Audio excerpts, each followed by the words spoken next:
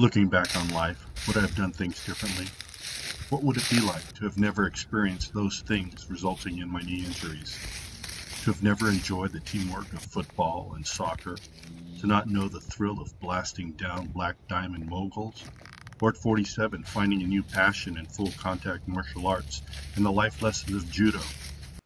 Injuries do suck. Fortunately, my life hasn't.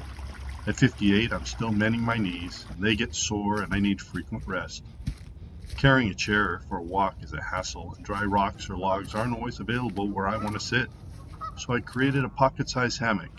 It lets me rest on my hiking stick, taking the weight off my knees so I can rest up and continue on. It's lightweight, very strong, and made in the United States of America. Take a load off with the TALO Freedom Seat. TALOFreedomSeat.com.